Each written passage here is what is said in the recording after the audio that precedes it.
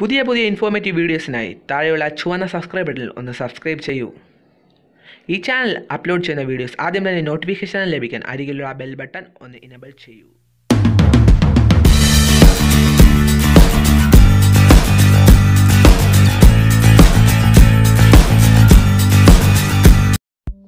Welcome back. എൻ്റെ പേര് ഗോകുൽ. വാട്സാപ്പിൻ്റെ ഏറ്റവും വലിയ പോരായ്മയാണ് നമ്മൾ അയച്ച മെസ്സേജ് നമുക്ക് 7 മിനിറ്റിന് ശേഷം ഡിലീറ്റ് ചെയ്യാൻ കഴിയില്ല. അല്ലെങ്കിൽ 7 മിനിറ്റിന് ശേഷം ഡിലീറ്റ് ഫോർ എവ്രി വൺ എന്ന ഓപ്ഷൻ നമുക്ക് ഇനേബിൾ ചെയ്യാൻ കഴിയില്ല.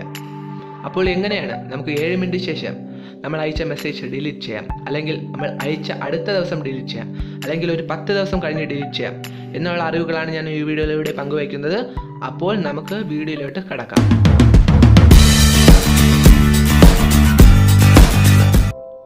നമുക്ക് ഏകദേശം ഒരു 5 മിനിറ്റ് മുമ്പ് അയച്ച മെസ്സേജ് ഒന്ന് ഡിലീറ്റ് ചെയ്യാം. ആ തംസ് അപ്പിൻ്റെ മെസ്സേജാണ്. നമുക്ക് അതൊന്ന് ലോങ് പ്രസ് ചെയ്ത ശേഷം മുകളിലത്തെ ഡിലീറ്റ് എന്ന ഓപ്ഷൻ പ്രസ് ചെയ്യാം. അപ്പോൾ ഡിലീറ്റ് ഫോർ എവരി വൺ എന്ന ഓപ്ഷൻ അവിടെ ഇനേബിൾ ആണ്. ശേഷം നമുക്ക് ആ 2 മണിക്കൂർ മുമ്പ് അയച്ച ആ ഹായ് എന്ന മെസ്സേജ് നമുക്കൊന്ന് ഡിലീറ്റ് ചെയ്യാൻ ശ്രമിക്കാം. നമുക്കതൊന്ന് ലോങ് പ്രസ് ചെയ്ത ശേഷം മുകളിലത്തെ ഡിലീറ്റ് എന്ന ഓപ്ഷൻ നമുക്ക് പ്രസ് ചെയ്യാം. അപ്പോൾ ഡിലീറ്റ് ഫോർ മീ എന്ന ഓപ്ഷൻ മാത്രമാണ് enable, delete for every one എന്ന ഓപ്ഷൻ ഇനേബിൾ അല്ല.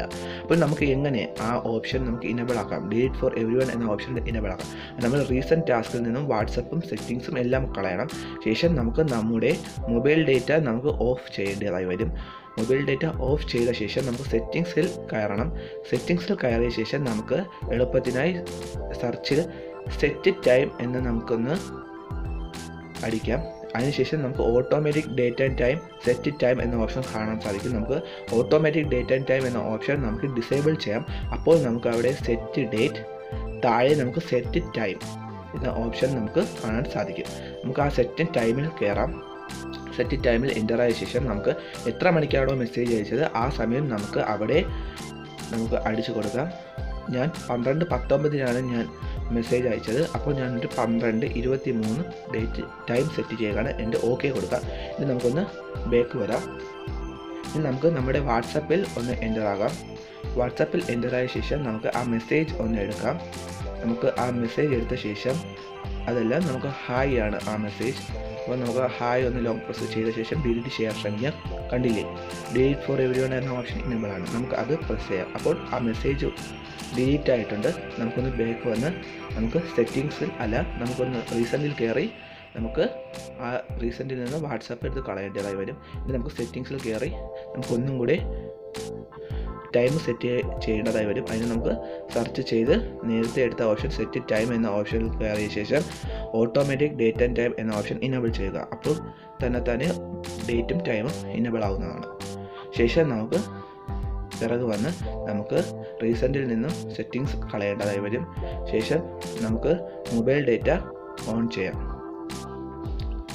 ശേഷം നമുക്ക് നമ്മുടെ വാട്സപ്പിൽ കയറാം. ആ മെസ്സേജ് പൂർണ്ണമായും ഡിലീറ്റ് ആയോ എന്ന് നമുക്കൊന്ന് നോക്കാം.